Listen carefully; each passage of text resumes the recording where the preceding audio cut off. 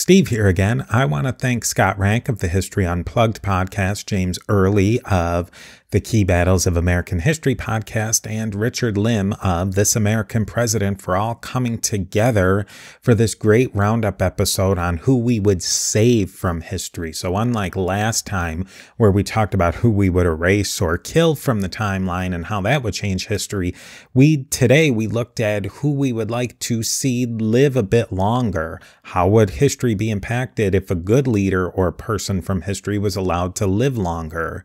Would things be better off, the same, or worse? Listen to find out.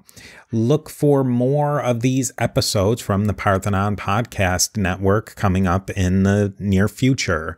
To see show notes and learn more about all of these great podcasts, go over to parthenonpodcast.com. If you have an idea for a roundup episode, please send me an email or reach out on social media. You can send me an email to my email address, steve@a2zhistorypage.com, or find me on social media platforms at A2Z History.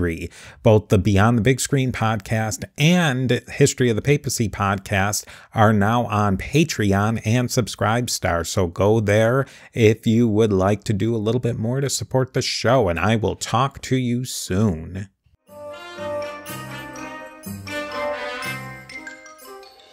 Hello, and welcome to another Parthenon Podcast Network Roundtable discussion.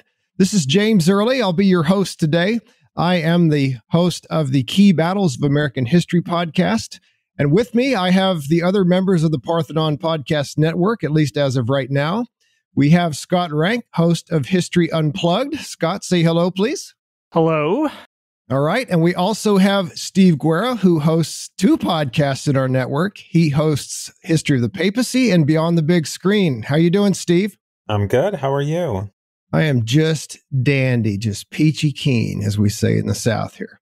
And also joining us again is Richard Lim, the host of the This American President podcast. Hello, Richard. Hello. Good to be here. All right. It's good to have everybody together again. Our listeners may have heard our previous effort at doing a roundtable discussion. It was about a month ago or so.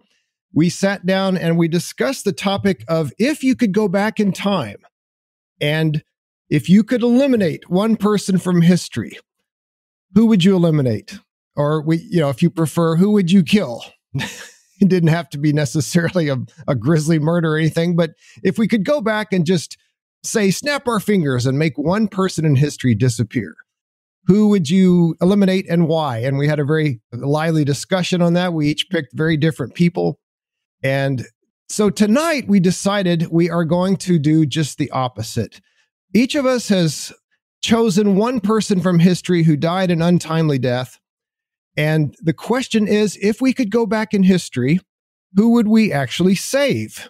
If we could save one person's life, someone who died from disease very young, or who was killed in a war, or who was assassinated or something like that, if we could save them, who would we save and why?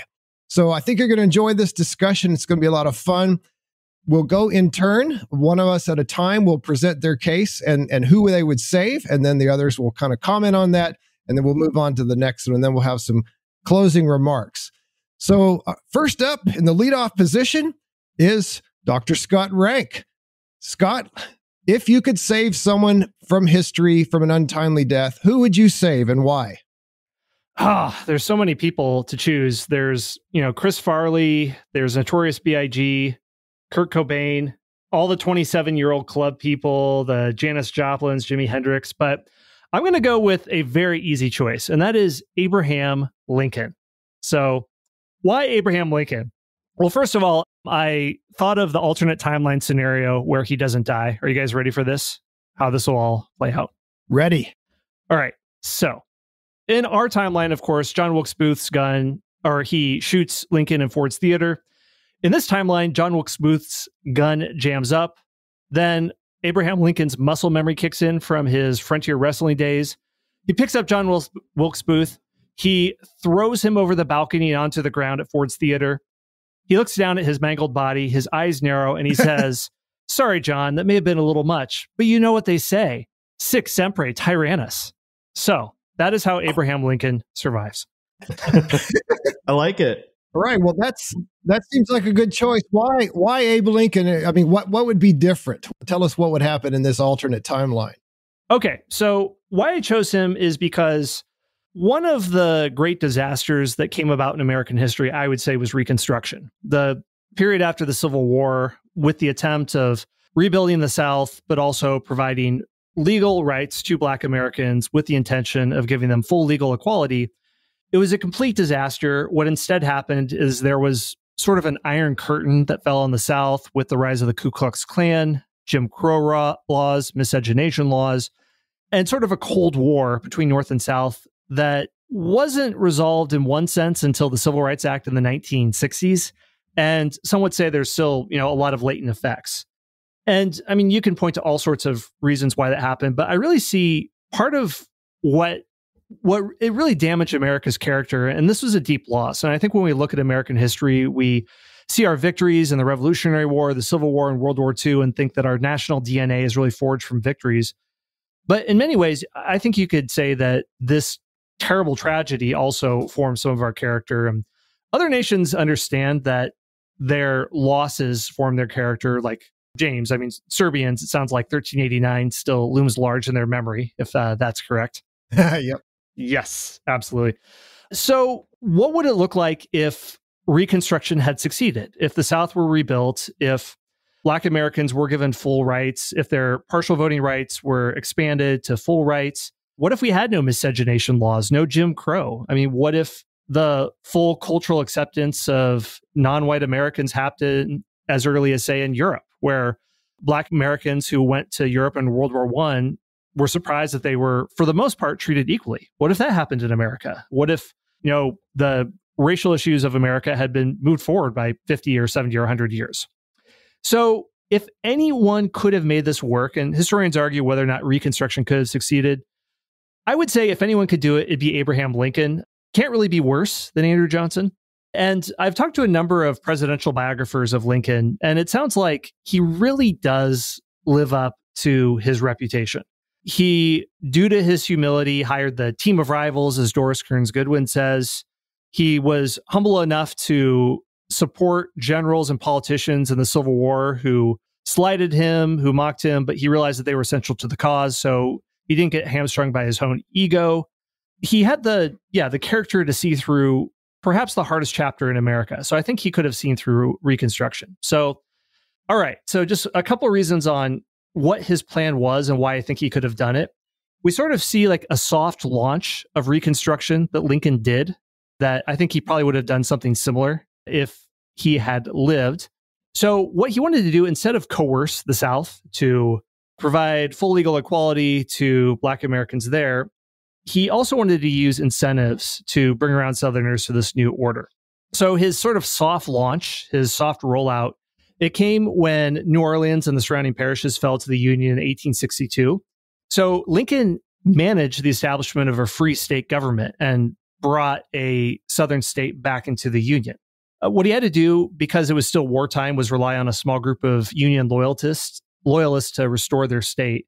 So what he did is set the number low for establishing a free state, where 10% of the number of those who had voted in the 1860 presidential election were represented. So there were enough represented to, make it recognizable as something legitimate. So what Lincoln did was try to forge a middle ground between the radical Republicans and Southerners. So radical Republicans had aggressive demands for universal suffrage. Lincoln thought this would antagonize native white Louisianans. But he also realized you couldn't let conservative Unionists dominate because they'd basically want to preserve slavery and the institutions that existed there.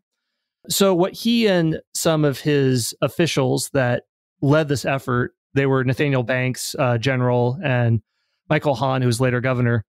What they did was try to adhere to a middle road where there'd be kind of a soft rollout of rights for Black Americans in Louisiana.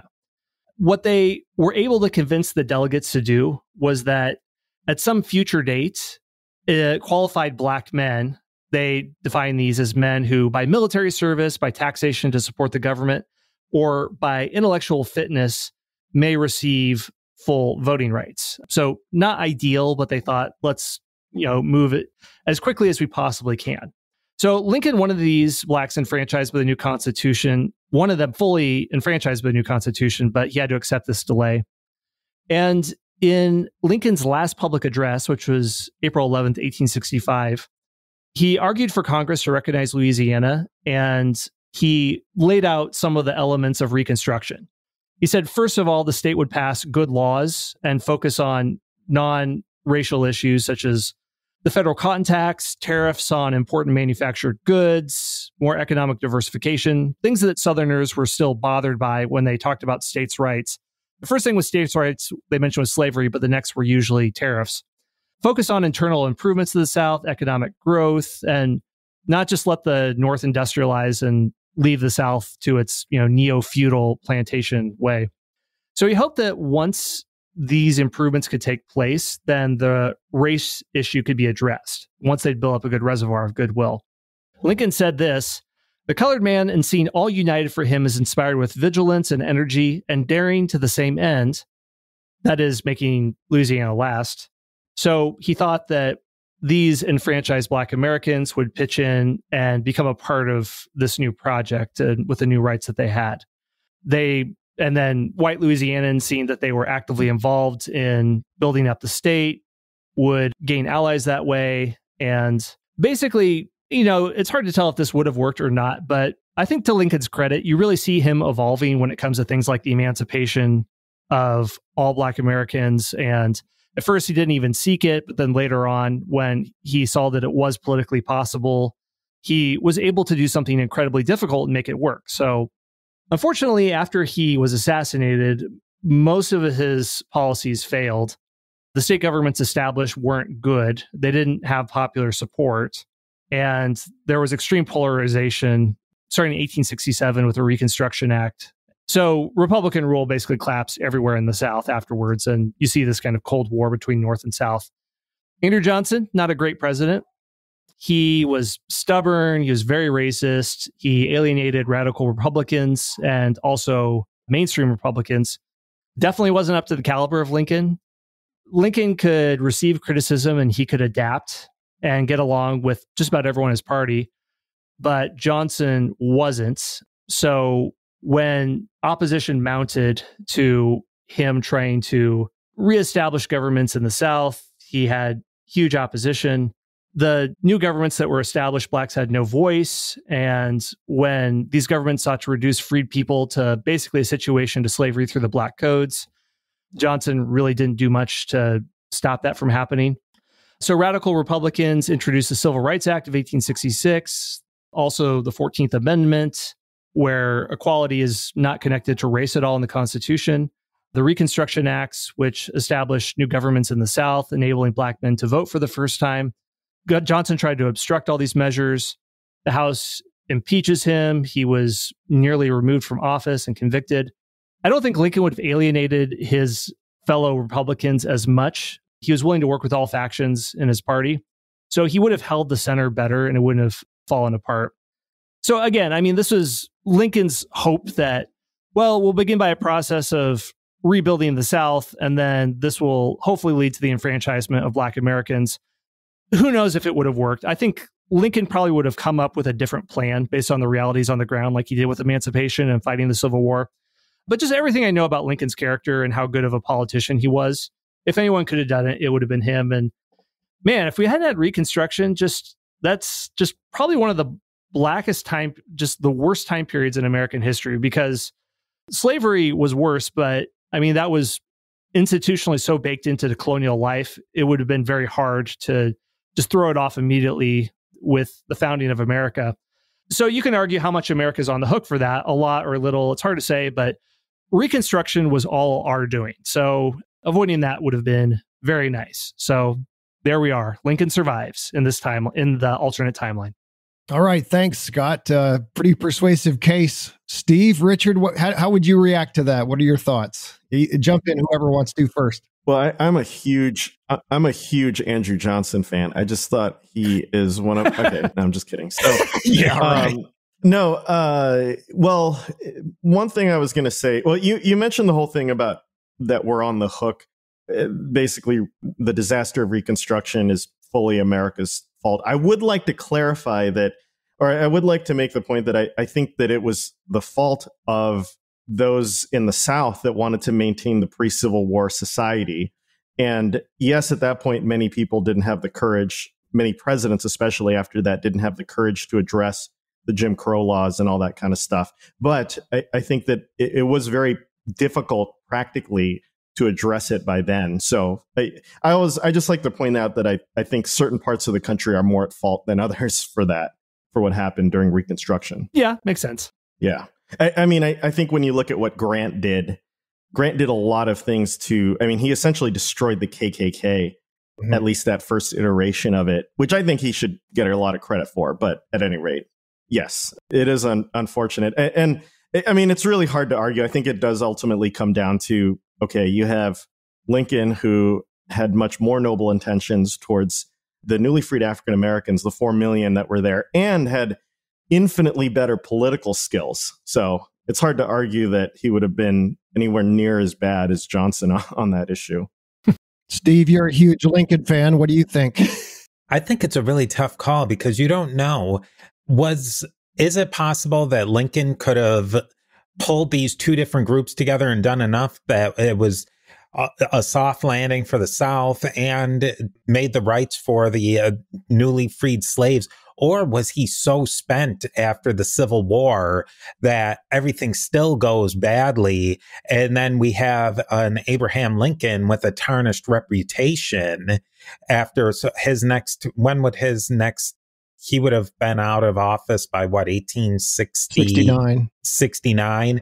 And say he has a disastrous second term with Reconstruction. Then we remember Abraham Lincoln as a terrible president instead of the president who won the war and then he's the national martyr.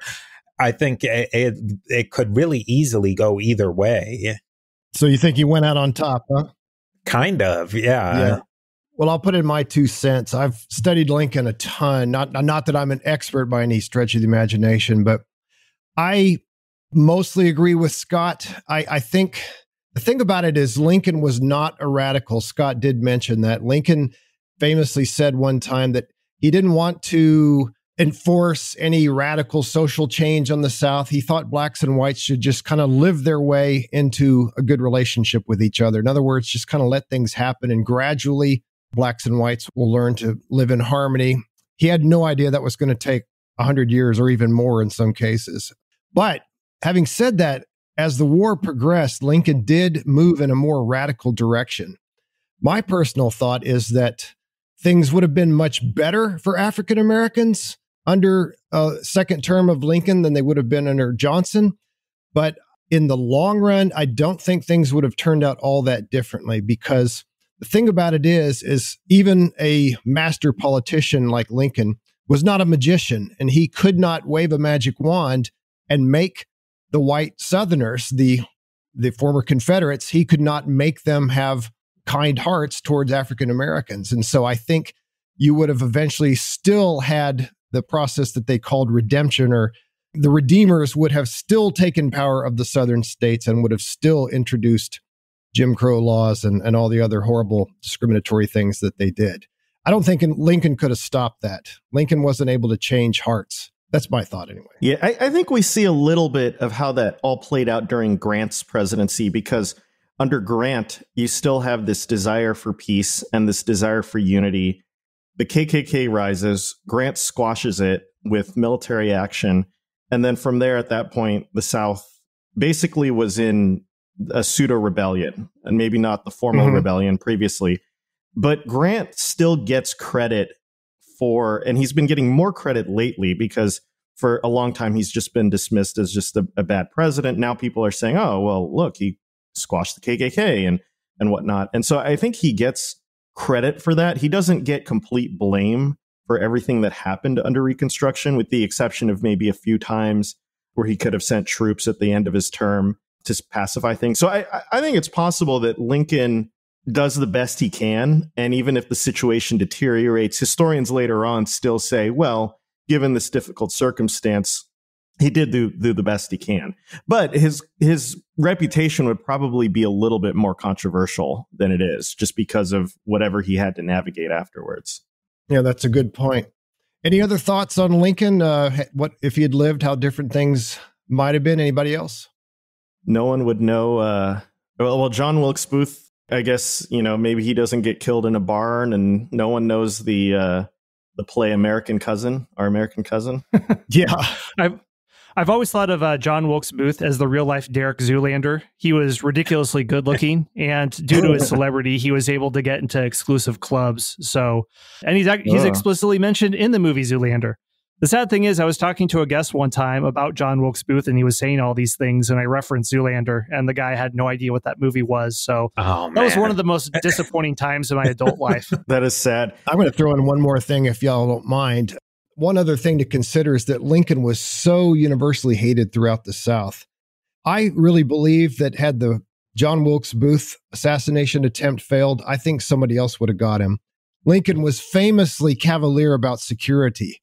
I mean, and this was fairly common among all presidents during this 19th century. They felt like it was undemocratic to have a bunch of bodyguards around them, and it made them look like a king or a dictator or something like that. They wanted to be men of the people, so they wanted to be able to just freely mingle among the people, shake hands, tell jokes, things like that, which after 3 assassinations, about every 20 years, you're going to have an assassination. The country finally decided, I think we need to protect our presidents. So anyway, that's my thing. I think Lincoln would have been assassinated by somebody else if Booth had. But when Scott decided on Lincoln, it was like an impenetrable aura of protection surrounds Lincoln for the rest of his life. Yes. He has a protection spell. Right. Yeah. So Nathan Bedford Forrest tries to shoot at him, the bullet comes right back, kills him. Okay, so no second assassinations allowed is what you're saying. No. Come on, we're playing God here. That's true. Yeah, we wouldn't be a very good God if you let him get killed a second time. Exactly. And now, a word from our sponsors. All right, so let's move on to our next person. Steve Guerra, you are up. If you could go back in time, who would you save from an untimely death and why?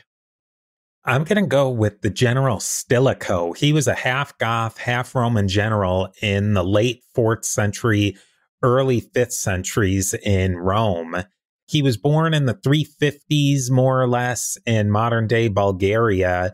He had a Vandal father and a Roman mother. Now, this was a really, really rough time for the Roman Empire. There's all sorts of external pressures with migrations north of their borders. There's internal struggles. The empire had been split into 2 by this point. The Theodosius, who had brought the Roman Empire together after several disastrous emperors, then it gets split again between his 2 sons, Honorius and Arcadius. Now, there's a couple of little bits of context and background that might help understand Stilicho a little bit better. There was something there was a bunch of wars called the Gothic Wars, and there was one in the late 300s where the Goths were outside of the Roman border, and they were under pressure from some really bad guys further east of them, the Huns. So the Germanic groups are getting pushed against the Roman border. Now, they wanted help from the Romans to let them in so that they weren't going to get attacked from behind by the Huns. The Romans let some of the Goths in. They forced some to go into the army, and then they treated other groups just terribly. They put them into slavery. They forced parents to sell their children into slavery for dog meat. And it's from what I've read, not even high quality dog meat either. After the Battle of Adrianople in 378, the Goths destroyed the Roman army, and they just had complete free reign in the empire. And Theodosius I, he took charge. He united the Eastern and the Western Empire, beat up on the Goths all over the place. But then Theodosius, he had these 2 sons, Honorius and Arcadius, who were royal screw-ups. And so they split the empire into the 2. Stilicho rose up through the ranks, and he became a major general under Honorius in the west. The Goths continued their rampaging ways, alternating between the east and the west, and they set up a kingdom more or less in the middle in Illyricum, which is in the Balkan Peninsula. a Gothic king named Alaric. He just kept making a major mess of things for both sides. Stilicho used military tactics, strategies, politics, alliances with other barbarians, dirty tricks, and anything else he could do to keep the Western Roman Empire going and to tamp down on enemies like Alaric. And he actually beat Alaric several times. He pushed back some other invasions. I mean, it was just like one after another invasion, civil war, uprising. He just went and quashed all of them. For a variety of reasons, and really bad reasons, Emperor Honorius had Stilicho assassinated in 408. And so I kind of imagine that when Honorius was going to have Stilicho killed, Stilicho caught word of it, and then he just assassinated Honorius, which there's plenty of precedent for that. And then maybe Stilicho became emperor, maybe he put his kid as the titular emperor, and he still ran the show. Now, one thing that would have happened, well, one thing that happened in the actual timeline is that with no Stilicho around, Alaric the Goth sacked Rome in 410, and that was the first sacking of Rome since the Celts had done it hundreds and hundreds of years ago during the early Republic. So really, some of the outcomes of Stilicho not being assassinated, I kind of went on a spectrum here. I was having a hard time deciding because things would have still probably been pretty bad, but I think Alaric would have been soundly defeated in the West, and he would have turned his eyes to the weaker East and just completely rampaged over there. There would have been no massacre of the Goths by Honorius, so I think slowly the Gothic and the Roman armies would have melded together and their societies would have started to meld together. Stilicho would have been able to shore up a lot of the defenses, and he would have maybe even been able to reestablish Roman military and government control in Britain. So you might not have had any Anglo-Saxon takeover. He probably would have still settled the Vandals in the Alans in Spain. So they would have set up a federated client kingdom there.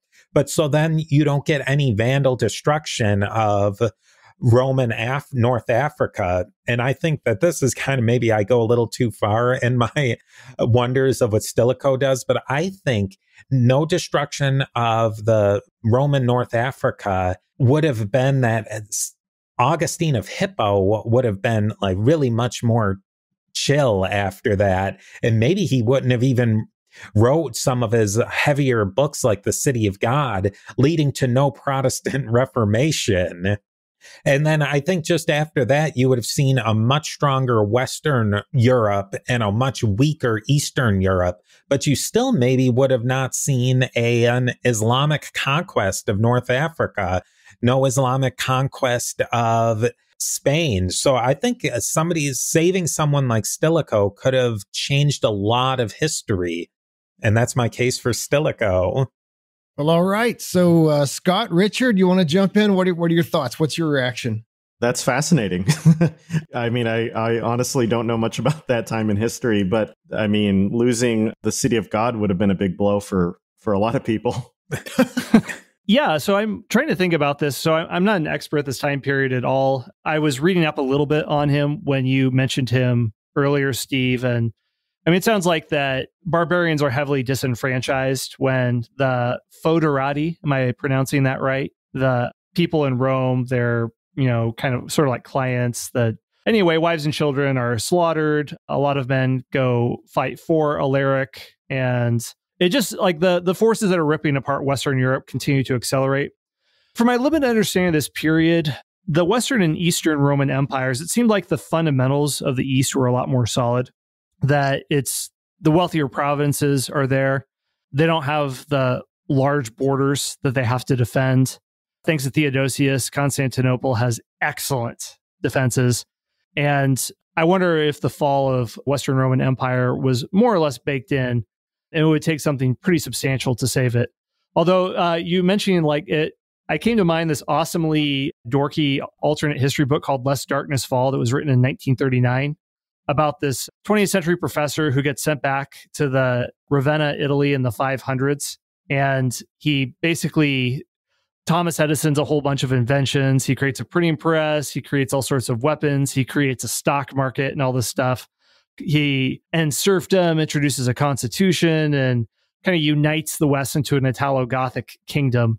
So maybe it would look like that. I mean, the demographics had changed by the 400s. So if there were better assimilation of different barbarian groups, perhaps the West could have evolved in that way. But from my limited understanding, it just seems like the fundamentals were always, at this point, much weaker in the Western Roman Empire.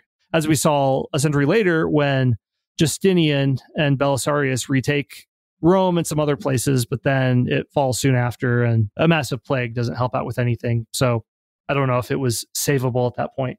That's my take on it.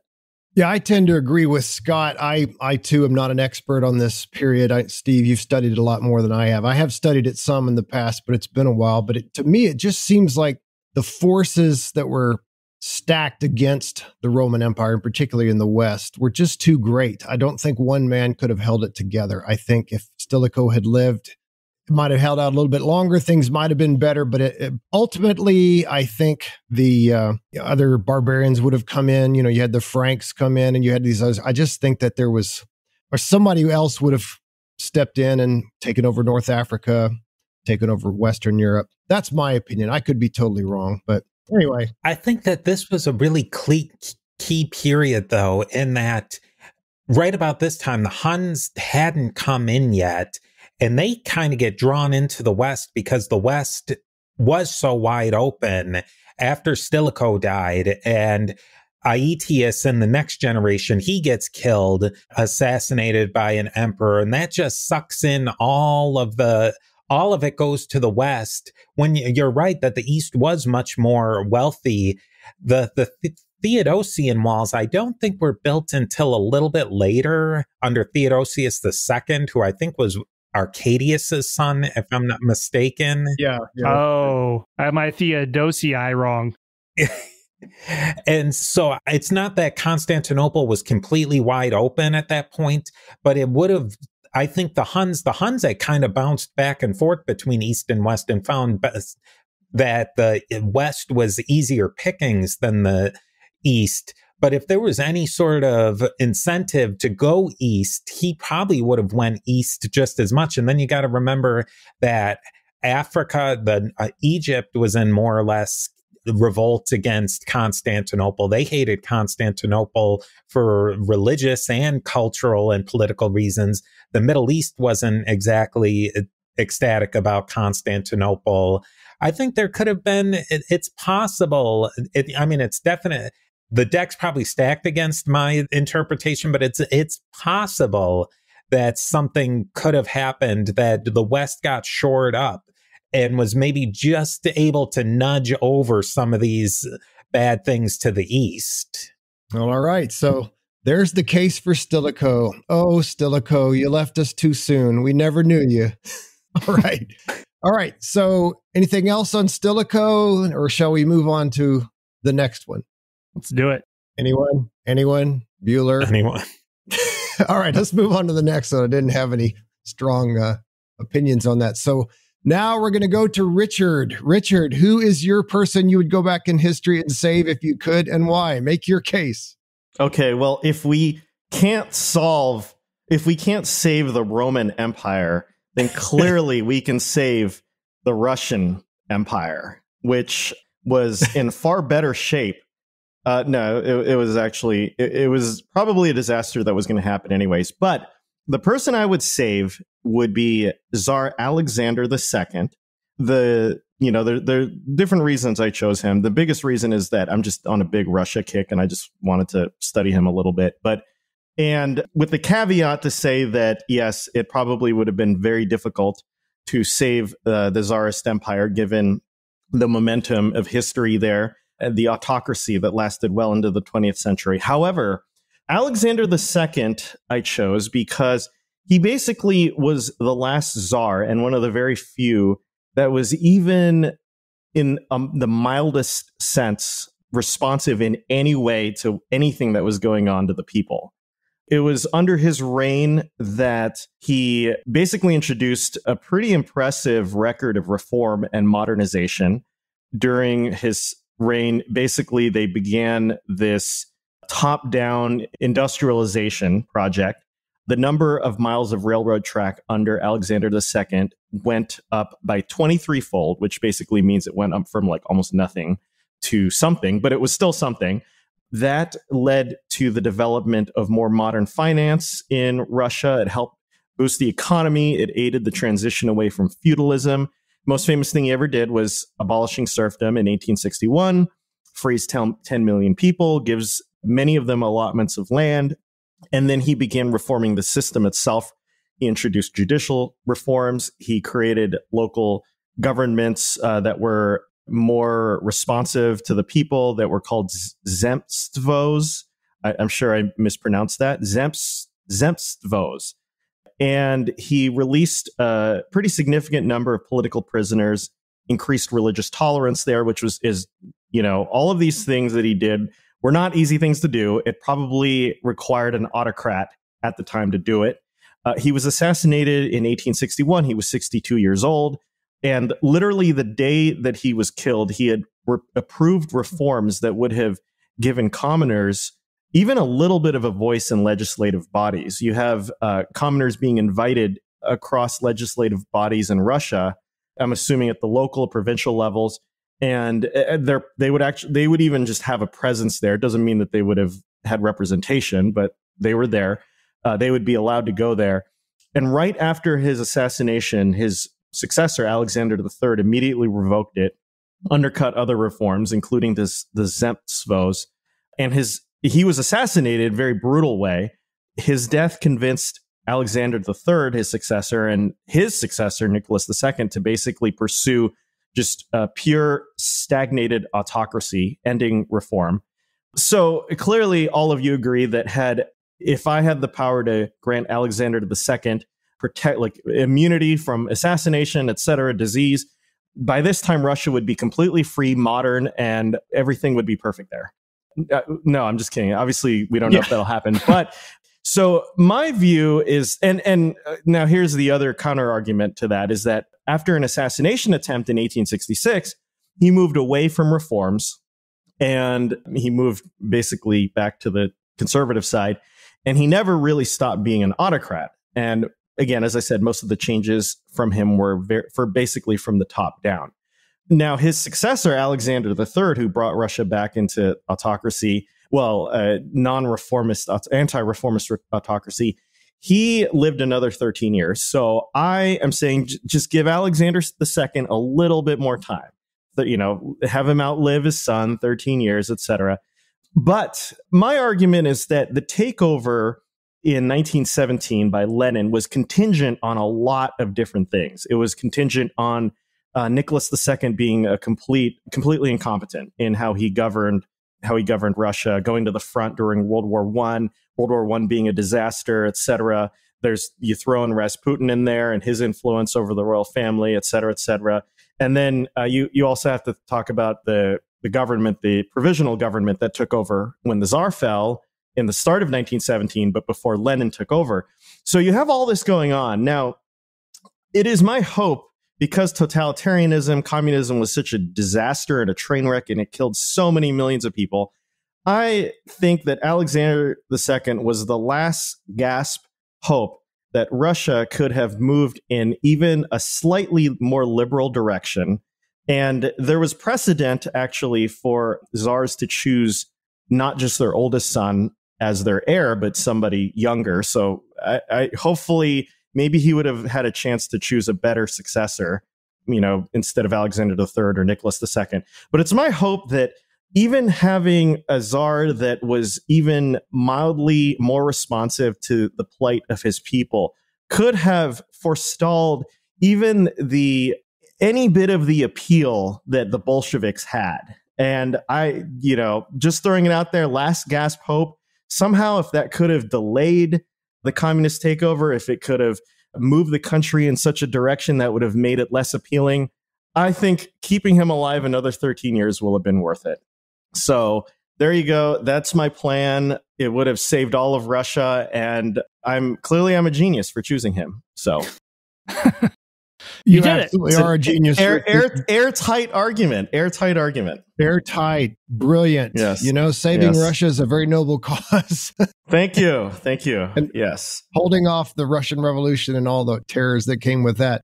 Yes. Scott, Steve, somebody jump in. Do you see any holes in this argument? What do you think? And my argument also is that when push came to shove, he was willing to do some pretty radical things, the abolishing serfdom and all that kind of stuff. Now, he was also willing to say, well, only go so far, but nonetheless, I think anyways, yes. All right. Saving Russia. That's an easy one. Yes, absolutely. So I think, it's really hard to see how do we keep the Russian Empire alive? And whenever I'm not completely sure on a topic, I always default to the Ottoman Empire. And now in this case, I think there are some good comparisons with Russia. The Russia and the Ottomans have a toxic codependency where they hate each other. They're frequently at war, but their experience really resembles each other, where they have this horrible inferiority complex when it comes to Western Europe. And they're trying throughout the 19th century to reform. And they think, how do you take a emperor, sometimes an absolute monarch, well into the 19th century, you still have slavery and all that, or serfdom, and modernize it. So there are what Richard described here czars who are attempting to do this. There are numerous sultans, some in the 1850s, 1860s, who are attempting to form parliaments. They're granting new legal rights to religious minorities. European observers are shocked that all this reform is happening. But then the parliament gets dissolved in the Ottoman case. Autocratic sultans take over. Sometimes they're replaced in World War I by military triumvirates. And it just seems like the process of going from absolute monarchy or autocracy into, let's say, a constitutional monarchy, like you would see in Britain, it seems like it just takes a very long time.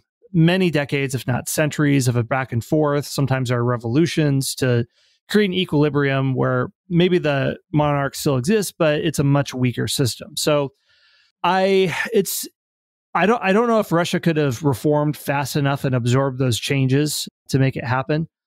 That I'm not too sure on, but I do see a lot of possibility for something different happening in the Russian Revolution. Like you mentioned earlier, Richard, that it was almost a roll of the dice that the Bolsheviks came to power, where the Reds and the Whites were fighting each other. There's revolutionary figures who wanted to assassinate Lenin or try to create a democratic Russia in the midst of a revolution. So I think the Russian Revolution could have gone any number of directions, but if it would have involved a Russian empire, they would have had to just be awesome at reforming in the 19th century. It could have happened, but it's tricky. Steve, what do you think? Yeah, I'm kind of in the same camp. I think that by the time, it seems to me, I'm no expert really on any of these things, so take what I say with the mountain of salt. But it seems like with Stilicho and with Alexander, things had maybe gone just way too far at that point. So things maybe would have changed if they had lived a little bit longer, but it maybe wouldn't have saved the entire situation, and things probably still would have gone negatively after them. That maybe it would have put the finger in the dam for a while, but it's just the whole situation had gone too far south for them to entirely save if they'd lived a little longer. Yeah, I'm sympathetic to what you're saying, Steve and Scott. It's interesting that Alexander, I was just looking up some information about him. He was born in 1818 and he was assassinated in 1881. Like somebody else we may hear about later, but there's some foreshadowing for you. So, good foreshadowing.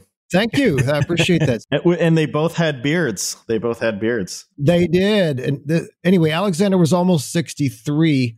If we could have had him live out his life and just die of natural causes, if he could have lived past 1894, which would have been entirely possible, then Nicholas would have been dead. Alexander III died in 1894. So the throne would have passed to his next son, who is, Grand Duke Vladimir Alexandrovich of Russia. And I know nothing about him. I don't know what kind of leader he would have been, but definitely if Alexander had continued on reform policy if he would have continued to have some liberal policies for another 10 years, 15 years.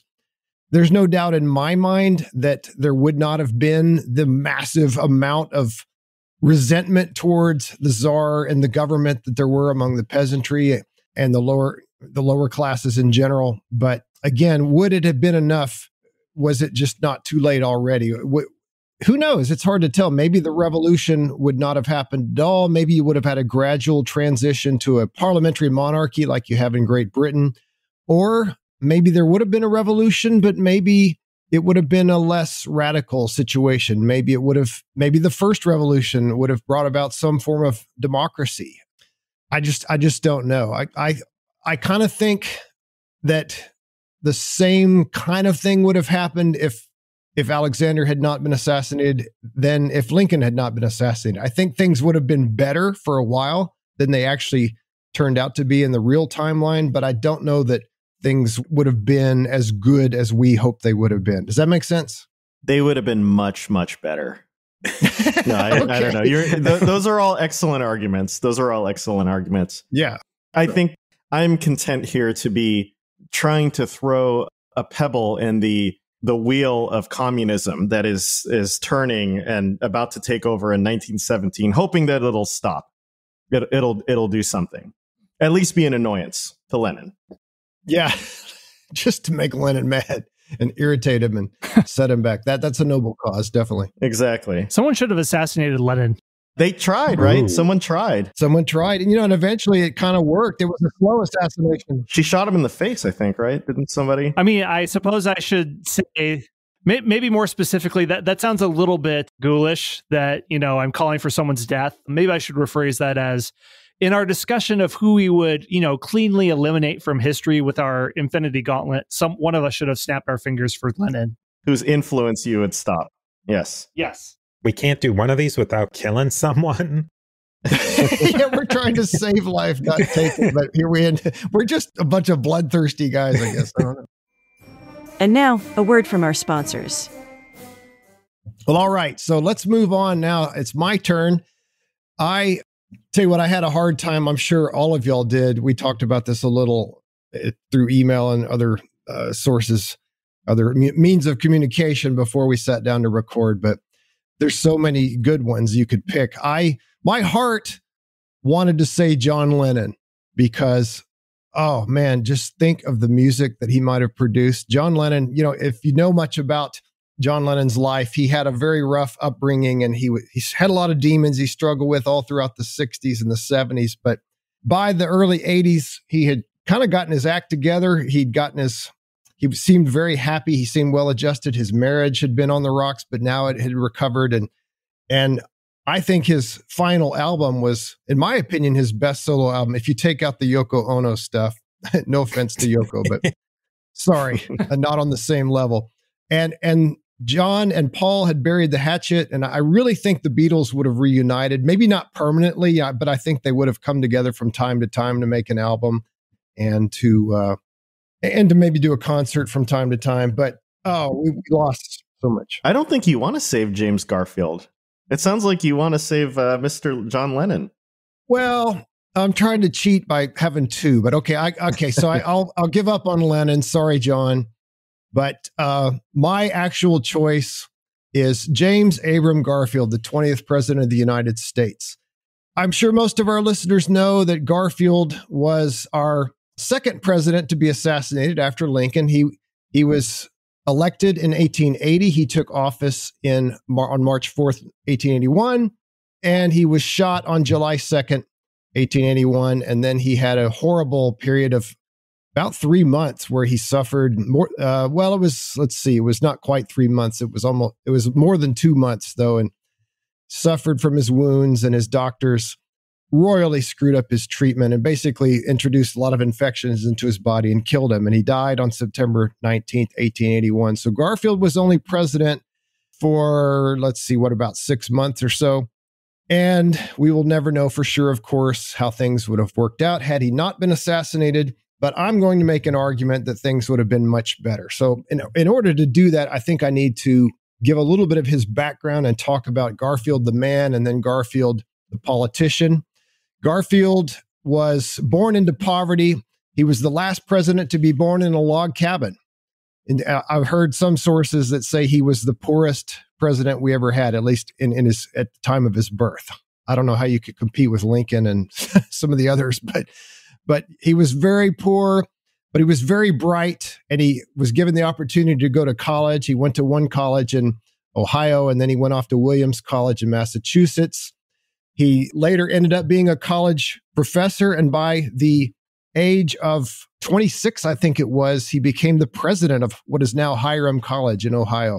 It was a Church of Christ school. He also studied law and became an attorney. He was elected as a Republican member of the Ohio State Senate in 1859, serving until 1861. He was one of the most intellectually gifted presidents we've ever had. And again, he doesn't get credit for that today because nobody really knows who he is, or at least not very many people. History nerds like us know at least something about him. But when you think of a super intelligent president, you tend to think of Jefferson or maybe John Quincy Adams, maybe a couple others. But he was absolutely brilliant. He'd learned a lot of languages. He was good in every subject in school. Supposedly, he could write in Greek in one hand and write in Latin in another hand. He was ambidextrous. And this is a fun fact for all you math nerds out there. He designed an original proof for the Pythagorean theorem. How cool is that? Smart guy. I learned that. I used to teach high school math, and they actually had his proof in the textbook that I taught. So that was kind of neat. Anyway, when the Civil War broke out, like a lot of young men, he was about 30 at the time. He volunteered for the Army, and he started out as a colonel. He raised a regiment all by himself, or mostly by himself, fought in the battles of Middle Creek, Kentucky, Shiloh, Chickamauga, eventually became a brigadier general and then a brevet major general. He was the chief of staff of General William Rosecrans. And then in 1862, he was elected to Congress.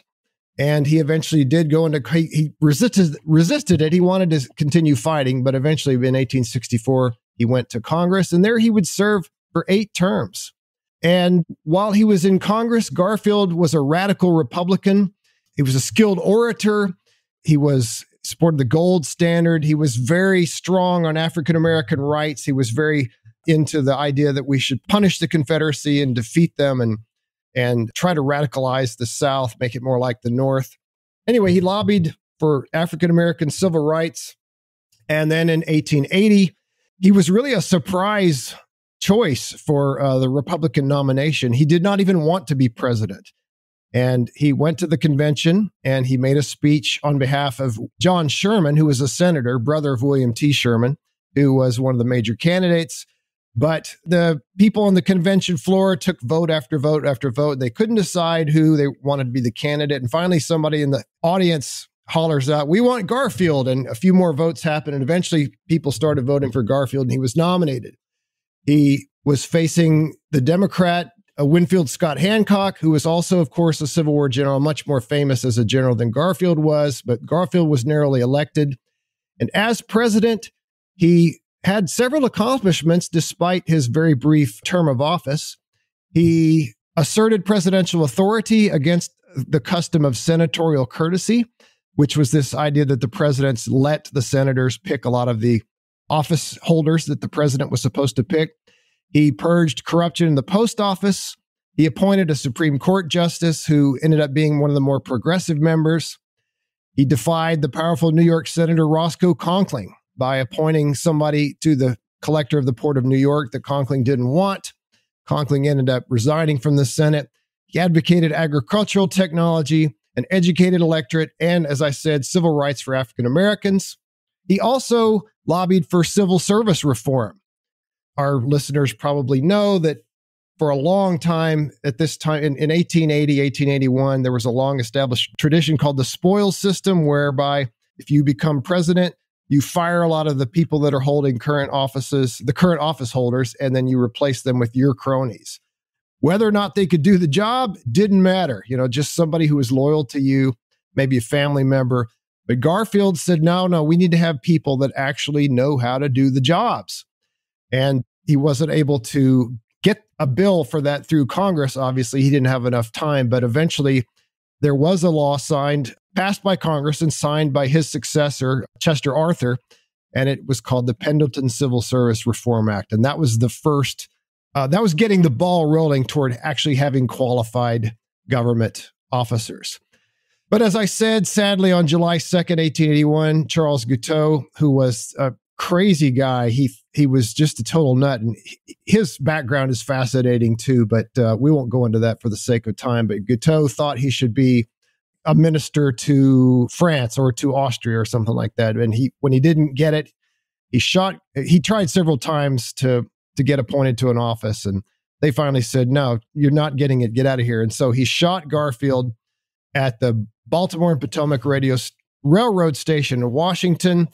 Garfield's chief physician was incompetent, and he was named Dr. Bliss. And I always like to say ignorance may be bliss, but bliss was ignorance in this case.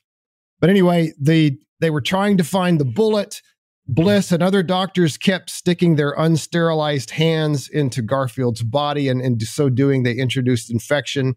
And so Garfield did not die of the bullet wound. He died of the infection. You know, if they had penicillin, if they'd understood how infection is introduced into a body and how germs are spread, he would have easily been saved, you know, if we would have had modern medical technology at the time. But we didn't. And so Garfield passed into history.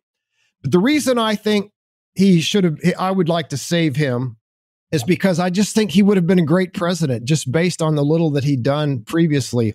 He was an extremely bright man, but he wasn't some kind of nerdy geek who couldn't deal with people. He was also a very personable guy. He was a backslapper, handshaker. He gave people hugs. He was very good with people, very compassionate man. He was a devout Christian, member of the Church of Christ. In fact, he was an ordained minister. He, for a while, was preaching. He was the only president we've ever had that was an ordained minister. And I just think his Christian faith and his compassion towards African Americans in the South and in general would have perhaps advanced their case, because we have to remember by this time, the Republican Party, even though they were the party of Lincoln and they had been the party that initially got the ball rolling on better treatment of African Americans back in the 1860s.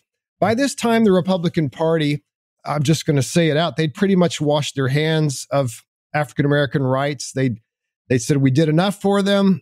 Most Republican leaders said we gave them the right to vote, we gave them freedom. Now we want to go make money. And the Republicans, especially, well, I started to say especially in the North. They were only in the North really at this time. There were just a handful of Republicans left in the South by the 1880s. But the Republicans had gone on to focusing on railroads and big business and industrialization and things like that. Almost no Republican presidents said anything in their inaugural address during this time period, let's say the late 1800s. Almost none of them said anything about African American rights, but Garfield did. And so I think Garfield would have done everything he could. He would have used the power of the presidency to improve things for African Americans. And I think the country would have come out much better as a result. So that is my spiel. All right. Who wants to shoot me down? Somebody jump in and tell me what you think. Maybe you think I'm right. I don't know. What are your thoughts, Scott? But could he have saved Russia? Could he have saved Russia?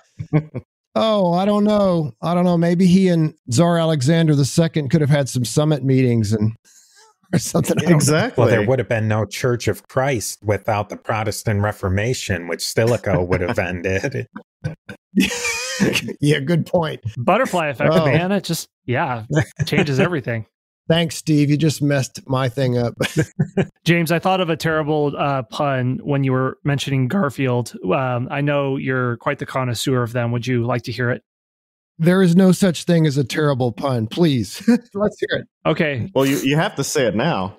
Yeah, absolutely. Well, you mentioned that he was ambidextrous, and it's something that I've personally have always wanted to be. In fact, I would give my left arm to be ambidextrous. Too soon. Too soon. So you can just hear the groans. I can actually hear the audience, even though they're listening to this in the future. Their groans are going across space and time. It's amazing. They just unfollowed. A lot of people just unfollowed. That's how bad that was. No, that was good. That was good. I was just going to say that he is a fascinating man. And I think from what I've read about him, because he did go to that convention, and I think he was pledged to support somebody or give a speech. Yeah, Sherman, John Sherman. Yeah, on Sherman, as you just said.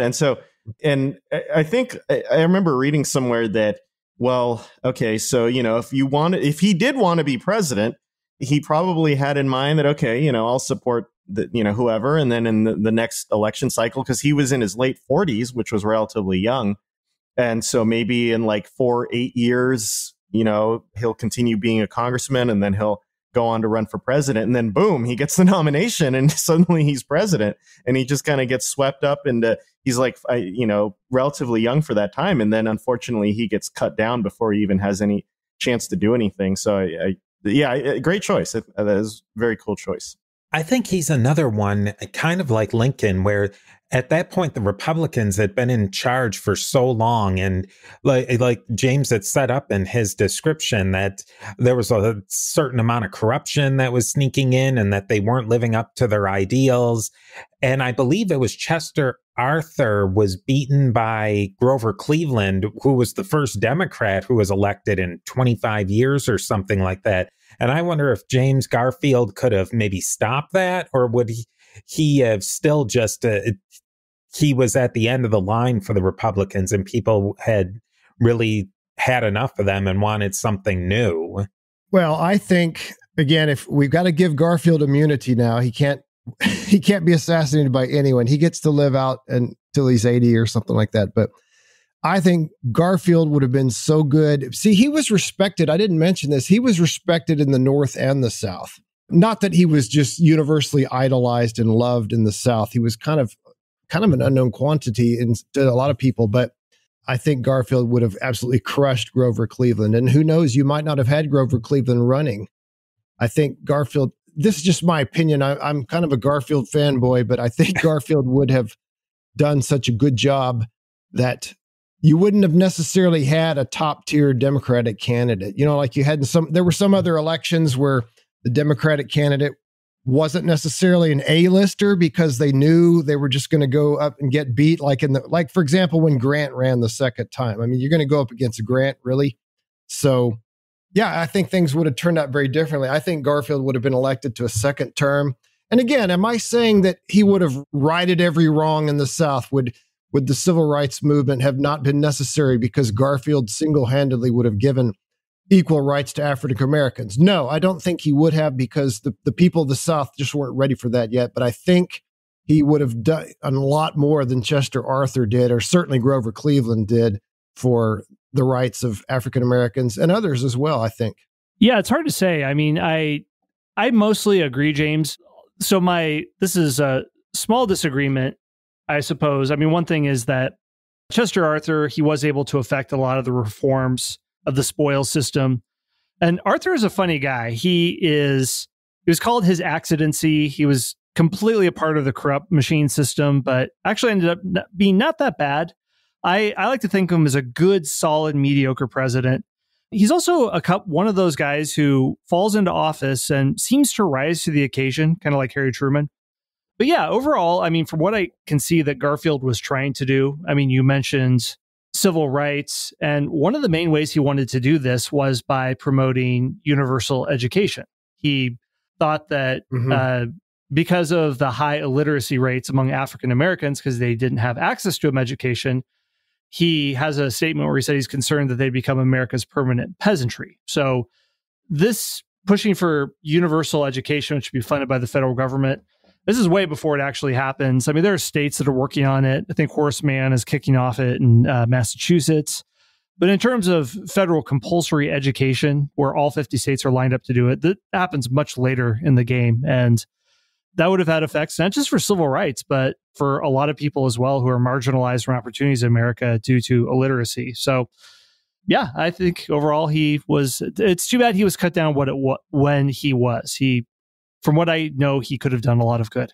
Yeah, I mean, Lincoln at least got a full term and a little bit of a second one, but poor old Garfield, other than William Henry Harrison, he has the shortest term of any president. Oh, and to your point about Arthur, yeah, Arthur is a fascinating guy. Arthur did his best to carry out some of Garfield's ideas, but he just didn't have the force of personality that Garfield had. He was kind of a weak man.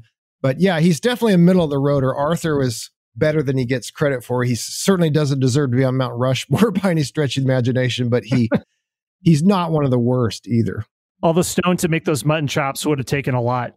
Oh, no kidding. That's true. Well, I was going to say that Garfield, I mean, whether or not he could have stemmed the tide of Jim Crow and all that kind of stuff, I mean, it would have been very difficult to do. But I think that he would have remained a moral spokesperson on the issue of African American rights from the moral perspective.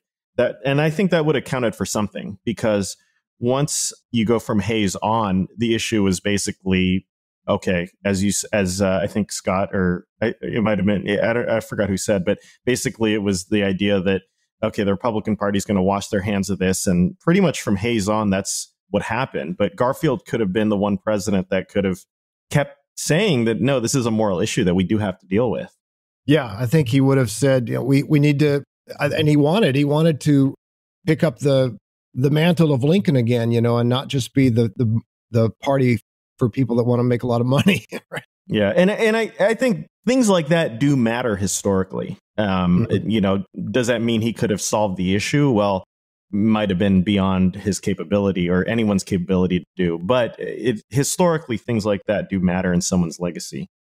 I think both.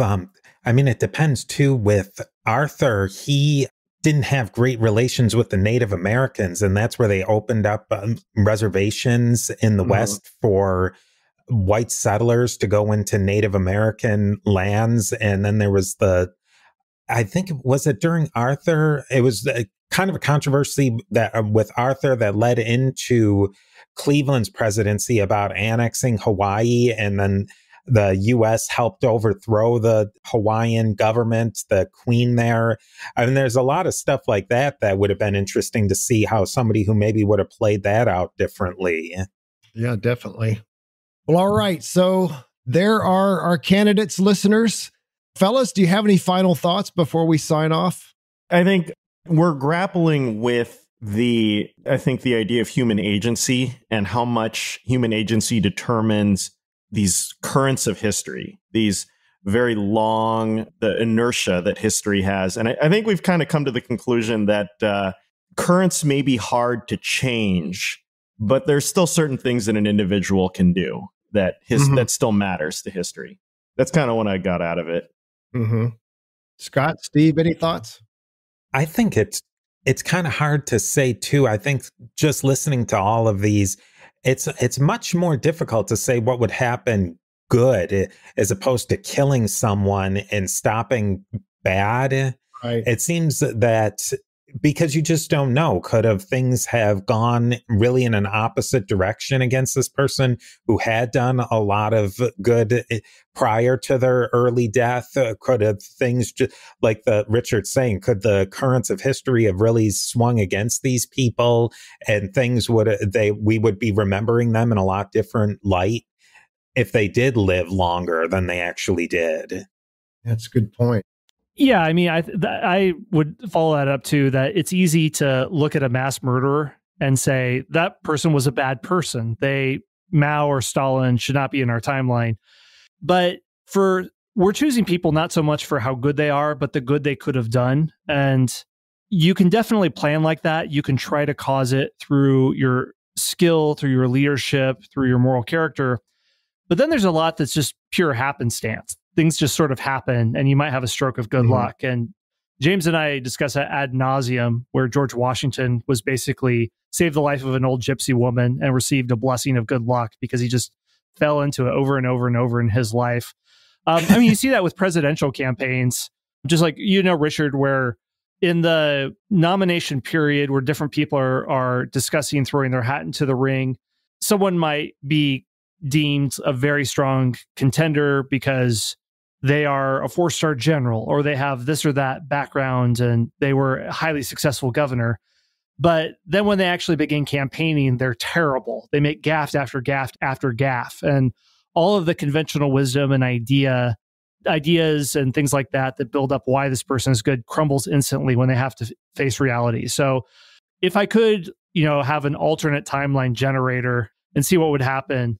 Yeah, I mean, I like to think Lincoln would have done a lot of good, but who knows? I mean, maybe it could have been a case of you either die a hero or live long enough to become a villain. The Christopher Nolan Dark Knight logic at work there. Very well could be the case. Well, all right. That is our roundtable discussion. Listeners, what do you think? Who do you think won this debate, if you want to call it that? Which one of us presented the strongest case? Or is there somebody else that you think history would have been better served than any of the four we mentioned if they'd had their life saved, if their untimely death had been prevented? Let's discuss this on Facebook. So we'll put a link to the episode in History Unplugged and in American History Fanatics and perhaps some other groups. And we'd love to hear your thoughts and let's get a good discussion going. That's really the whole point of all this exercise, is so we can talk over things and get good ideas and we can all learn from each other. Well, all right.